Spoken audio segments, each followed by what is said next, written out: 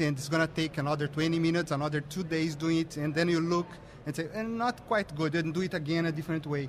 So I think energy and initiative to keep looking at data until you find something meaningful, it's a very important characteristic of data science. You're going to love data, you love it, take a bath. Exactly, you need to put play with deep it a little bit. Yeah. Okay. Yeah. All right, and data science as a concept has been around for a long time, but That's we right. just hear so many Hal Varian's comments, a couple years ago have really started to make this explode. How important has Hadoop been in this whole, resurgence of data science and that whole title? How important. Hadoop just started. I think now people are realizing that Hadoop is available, right, solving many different problems related to distributed computing, tough problems, and Hadoop does that automatically. So people kind of hear that Hadoop is good for unstructured data, and that is true. But not because Hadoop is exceptionally good for unstructured data, it's because you don't have competition in unstructured data. Not too many other tools can do what Hadoop can with unstructured data, as opposed to so many tools that can do for structured data. So people will realize that Hadoop can do many good things for structured data as well. And that will expedite adoption of Hadoop over time.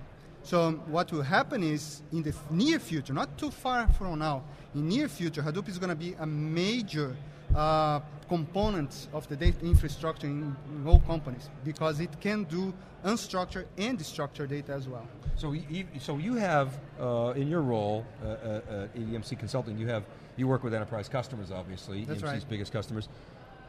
Where would you say they're at with regard to Hadoop adoption? You just made a prediction that it's going to be mainstream. Are they actively deploying Hadoop projects today? Are they putting their big toe in the water, asking questions? Where are we? I mean, 2009, 2010 was what is Hadoop? Where are we today? There is a really broad range. The spectrum is enormous. You have everything in the spectrum. There are companies with thousands of nodes doing everything extremely sophisticated with Hadoop, integrating Hadoop with other tools, leveraging every possible feature.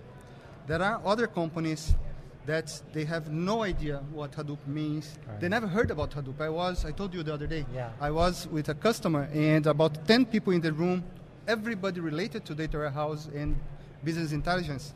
Nobody ever heard about Hadoop. Wow, okay, so let's step back. Back up, that's a wake up. Many people are just trying. I just met a few guys today. They have relatively small data sets, like not even 1 terabyte, but they are trying Hadoop. It's such a hot topic, right? The people are trying. Let me try too. Let me see how it works. So I think there will be some disappointment in terms of people with small data sets. And by small, I mean 10 terabytes is a small data set. 50 terabytes is still a small data set. So if you are below that range, tens of terabytes, Hadoop may be something a little down the road, right? Maybe not as necessary for small data sets. So, but it's good that people are trying. They are learning, and eventually they will apply that knowledge. So we were talking about use cases, and when I interviewed you about a week or so ago. That's right. You were talking about Hadoop initially being used for storage.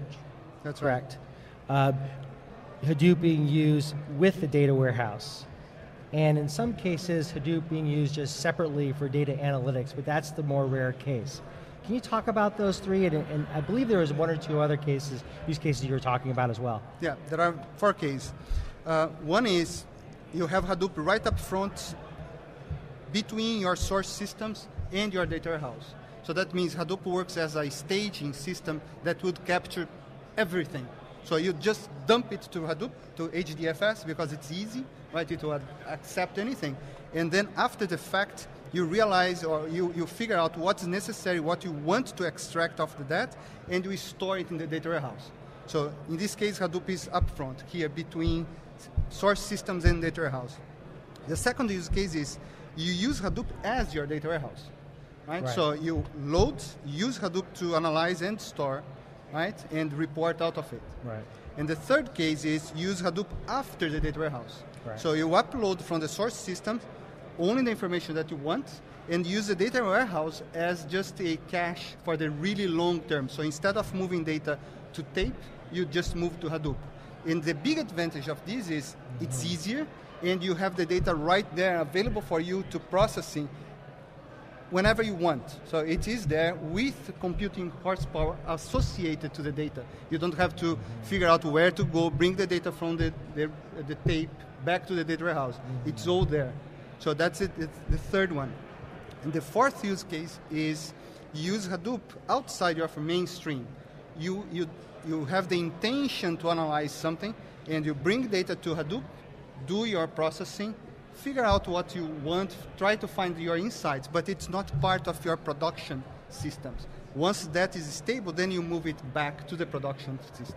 I love this whole concept of experimenting, and I think it's been around for a long time, people who've been using technology, and that seems to be something that you really need to, it's not something you can really just instill in people. They have to discover that themselves. Is there a barrier with the people who are traditionally trained in business intelligence with data warehouses to adopt Hadoop and these new methodologies for analyzing data?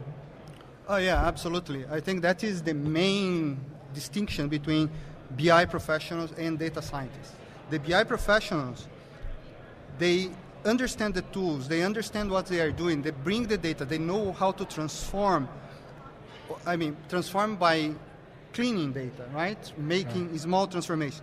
But they don't, in general, they don't have the theoretical background, the statistical solid background to look at data and see, I'm going to apply support a vector machine here because it's a good situation. They don't know that it takes years to learn that aspect of statistical data mining, machine learning.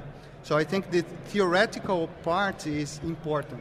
So it's very difficult to have people with backgrounds not in computer science, not in math, not in statistics, doing data mining, doing data science.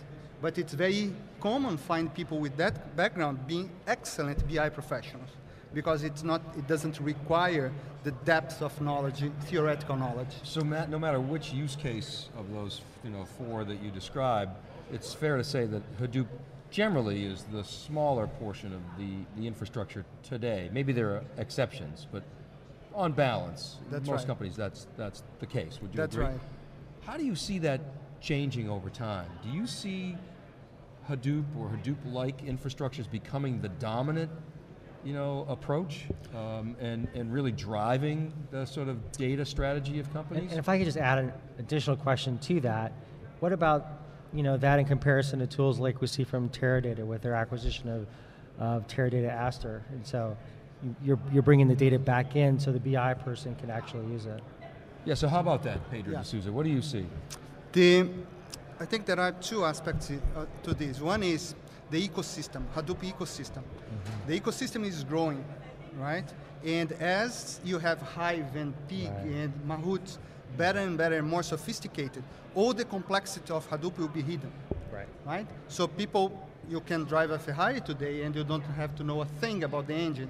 It's going to be the same thing with Hadoop, right? So people can use Hadoop without the complexity, and that will expedite the adoption of Hadoop, right? So you'll be able to do whatever you want on top of Hadoop without knowing anything what's happening, because the ecosystem will hide that for you. It's going to be major. The other big advantage of Hadoop is scale out. It can grow and grow and grow and can keep adding new servers without changing your architecture. It's very affordable. Right? So if you combine these kind of features, it will become a major tool for the future. I think every enterprise will have Hadoop as a major component of the data infrastructure. And now's probably a good time to mention, wikibon.org, siliconangle.com, SiliconAngle TV, Services Angle. For those of you, Pedro, you're just talking about HBase and Scoop and Flume and Hive. Jeff Kelly wrote a great piece off of last year's Hadoop World. It's called HBase, Scoop, Flume, and more. Scoop, by the way, is S-Q-O-O-P. For those of you who don't know, you just Google that. Jeff Kelly, HBase, Scoop, Flume, and more. He describes it all. MapReduce, Hive, Pig, HBase, Flume, Uzi, Whir, Avro, Mashout. It's all there. a lot of new terms. Right. So it's complicated for right. a lot of people. Your questions, hopefully we got answers, so check it out. But that's the wonderful part of an ecosystem, right? I mean, an ecosystem should be that way. It should be complex. There should be interdependencies. There should be different, almost different textures to it and different aspects of it that you really have no idea are there. And we're not quite there yet with Hadoop. That's correct. I think it's in the very beginning. There are many limitations, right? If you use Hive, you cannot run the same sophistication of queries that you can use in Postgres or Oracle or other systems, right? In Greenplum as well. So Hive is still limited. Pig is still limited, right? You cannot do everything in terms of orchestration using Pig. But it is growing, right? So there are more and more, the Apache projects are growing, and all these deficiencies will disappear. They will be extremely efficient. All the BI tools that we have today will be able to connect directly to Hive eventually, so you can leverage all the sophistication of the BI tool directly on top of Hive using HDFS, and it's going to be transparent to the user. So, Pedro, you and I both got a little gray here. We've been around for a little bit. We've seen a lot of transformations in the business, from the microprocessor-based revolution, which drove whole new modes of computing and productivity, to the web browser, which really changed so many things in terms of information access and obviously application development. How is data changing your job as a consultant? Oh, completely. I just give offerings, and my job is all about big data, right? Everything that I do today is about big data. The entire department is about this. So we are moving away, actually, from standard data warehouse, standard ETL project, to only infrastructure related to recent technology, providing the right components to the customers based on Hadoop, on NoSQL database, on data grid, because it's changed everything, right? In terms of latency, in terms of turnaround time, right? Response time, volume of data. So you can do completely new approach to solutions. So as Bill was saying today in his talk, the questions are still the same. How you answer the question, what's the important aspects to answer the question, that's changing. So all these new wave of technologies, right? They are helping this, and Hadoop is part of that. So if I could just ask one last question. So what are you looking for here? What are some of the sessions that look really interesting to you, and what you're looking to learn? I think visualization is one aspect that is still not well explored. Visualization is behind, I believe, from the rest of data science in general. We have statistics for tens of years, more than 100 years. People are applying statistics. Data mining is around for a long time. Machine learning has been research for a long time. But visualization, I think it's not quite there yet. Applied to numerical visualization, not the artistical part, right? I think we have a lot to improve in terms of flexibility, new tools, providing more flexible, easier to use characteristics and functionality to the user to create a new powerful visualization on the fly. So that's what you're going to be looking for here, those new visualization tools? That's correct. Okay, great, thanks. Pedro DeSouza, thanks very much for coming on theCUBE and sharing your insights, your knowledge. Another great interview, and good luck with the new endeavor. I mean, you're telling us that you guys are betting your business on data. That's right. And it's probably not a bad bet. So thanks again, and great to have you. Great to meet you. Appreciate it. Thank you, Pedro. Pleasure.